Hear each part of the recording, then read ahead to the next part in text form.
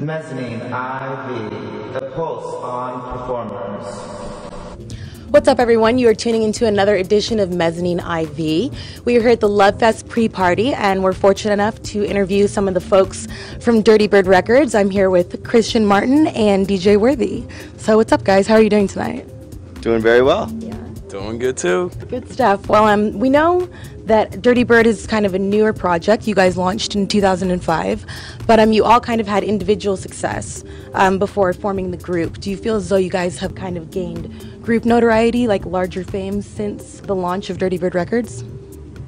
Definitely. I think Dirtybird, the entity, coming together was the best thing that we could have done, just for the big picture of things, because it allowed us to go much further than we'd be able to go on our own. Dope. Yeah, I'll say that too. And we definitely all together kind of push each other as a group collaboratively, pushing the sound and just kind of edging each other on to make our individual sounds go crazier and go at that next level. Nice. A little bit of healthy competition, especially Yeah. between brothers. Do you think that you and Justin, at a young age, did you guys foresee yourself growing up to both be successful DJs on the same label? No way. We weren't even friends until high school. So only since then. I brought him to his first rave, and Nice. From there it was just kind of we kept each other on the path, and so we both have been very musically involved since we were very young. So it was kind of a natural thing, but because we started so early, it didn't seem like what we were going to be doing until, I don't know, a couple of years So ago. did you? Yeah. All right, good stuff. I know you guys are very well versed in the music industry, in the DJ scene. You guys have done a lot of traveling. I believe you're from Washington, D.C., and you're from Connecticut. Yeah. And you guys have checked out, between all of you, Detroit, London, New York, L.A., just to name a few. Why did you guys choose San Francisco to make it kind of the home base for Dirtybird Records? Justin and I went to college together, and he just told me how amazing the music scene was out here. So that forced me to come out here and check it out. And I saw it, and I was out here within a month just because I loved it so much. And Christian was here already. So. I was out here since 2000, and the music thing didn't really start brewing until about 2003. But the music, as a fan, I was able to go out 3 or 4 nights a week and see different acts in different really good clubs. There's just so many opportunities. It's endless. Yeah.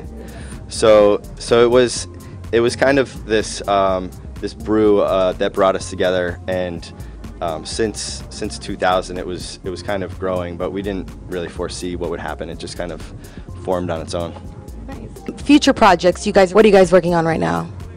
Well, I'm doing a slight side label off of Dirtybird called Anabatic, and I've been just releasing a lot of music on there on my own. I have a new EP coming out next month, as well as I've just done remixes for Lot 49, then a remix for Magic Johnson. He's become a collaborative partner.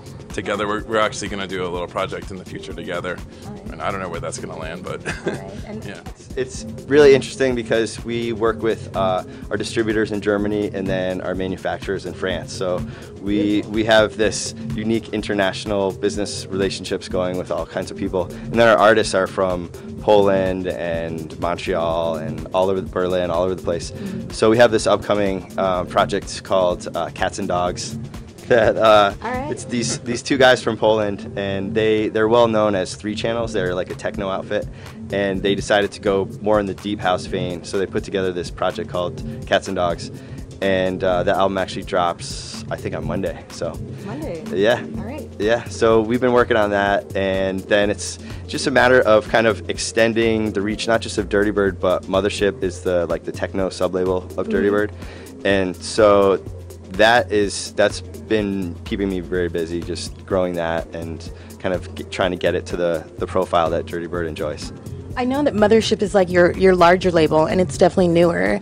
You guys donate to schools in Detroit, right? Doesn't a large amount of the proceeds that you make from that label go to children's schools in Detroit? Whose idea was that? That's dope. It was Barkley's idea. He grew up in Detroit, so he wanted to be able to give back and make sure that kids keep making or learn to make music, because it's kind of a unique skill set to acquire, but with the cheapening prices of like technology, it's like anyone with a laptop can make music now. So that was his goal, is to kind of make sure that kids are able to kind of like see the horizon and see what's possible out there with music. Awesome. That is awesome. Between Worthy, Christian, Justin, Jay Phillips, and Claude, you guys are just, you're everywhere. So who influences you guys individually to kind of create your music? I love listening to like commercial hip hop and drum and bass and dubstep and all kind of like non-house music, because it's those kinds of rhythms that you can apply to the like 125 really rigid beat structure of house, and that's what makes it interesting, is those little fills and that flavor. So I try to like always just download all the newest hip hop, all the newest drum and bass, all the newest dubstep, and keep it fresh, basically. Keep it fresh. Yeah. And you? Also from drum and bass as well. Like I grew up, that's where I started off, was as a drum and bass DJ.